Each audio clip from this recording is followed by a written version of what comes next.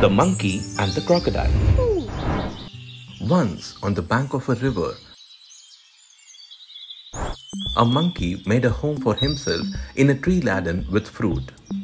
He lived in it happily, eating to his heart's content the fruit of his choice. The monkey was happy but lonely and wanted a companion to talk to and share the fruits with.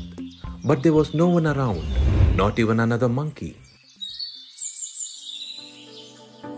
Till one day a crocodile appeared on the riverside. "Hello there," said the monkey. "Do you live in this river? Would you like to eat some fruit?" "Good morning," replied the crocodile politely. "I did come here in search of food for myself and my wife. Nice of you to offer me fruit." The monkey plucked some fruits from the nearest branch and threw them down. The crocodile found them delicious. "Thanks," he said. "May I have some on my next visit?" "Certainly, as many as you like and some for your wife too," said the monkey. "Do come again, I'm rather lonely here." The crocodile visited the monkey regularly and ate the fruits which his host threw down. He took some home for his wife. The monkey and the crocodile were now the best of friends. They talked and were never tired of talking. They talked about birds and animals about the villages nearby and the difficulties villagers faced in raising good crops for lack of rain. One day, the crocodile stayed with the monkey longer than usual.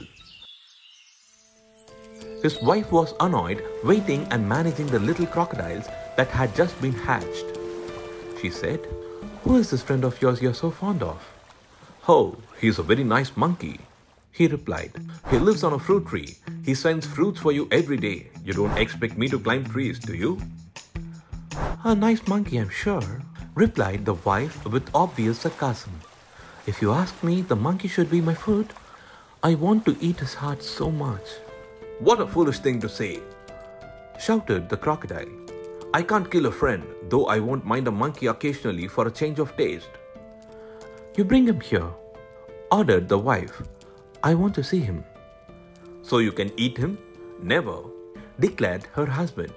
His wife was furious and she dived in to hide herself at the bottom of the river, leaving the little ones to pester their father. The crocodile was in a serious dilemma. He loved his wife and was very fond of his friend too. Finally, he decided to be on the side of his wife. She was his life partner, after all. "I know it's a sin to betray a friend, but I have no choice," he said to himself. "I'll invite the monkey home and hope for the best." "My wife wants you over for a meal, dear friend," said the crocodile when he visited the monkey next. "You must come home with me today." "With pleasure," said the monkey. "I'm no swimmer but can ride on your back." And they set out. In the middle of the river, where the current was the strongest, the crocodile could no longer hide his intention. "Sorry, my friend," he said hesitatingly, "but I have to go underwater now. I've brought you here to kill you. My wife cannot survive without eating your heart. Goodbye." The monkey was scared and distressed, but he was sensible and clever like all monkeys. He kept a cool head. Calmly he said, "I'd do anything for you and your family. You are my only friend. After all, what is a monkey's heart compared with the life of a crocodile's wife? But how foolish you could be. Why didn't you tell me before? I would have brought my heart along." "But where is your heart?" asked the crocodile innocently.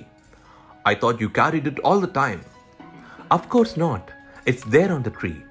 Let's swim back at once and get it. Your wife must be waiting," replied the monkey, gaining confidence. "Oh dear, what a mistake," hissed the crocodile. They laughed loudly as the crocodile took a full turn to reach the tree. On the riverbank, the monkey jumped onto the tree and heaved a deep sigh of relief. He plucked a fruit or two from the nearest branch and throwing them down said, "Let your wife have some fruit rather than my heart. Fresh fruits are good for mind and body. Goodbye, friend, and if you don't mind, we won't meet again." The crocodile, sadder and wiser, shed a few tears which were genuine and turned back to go home.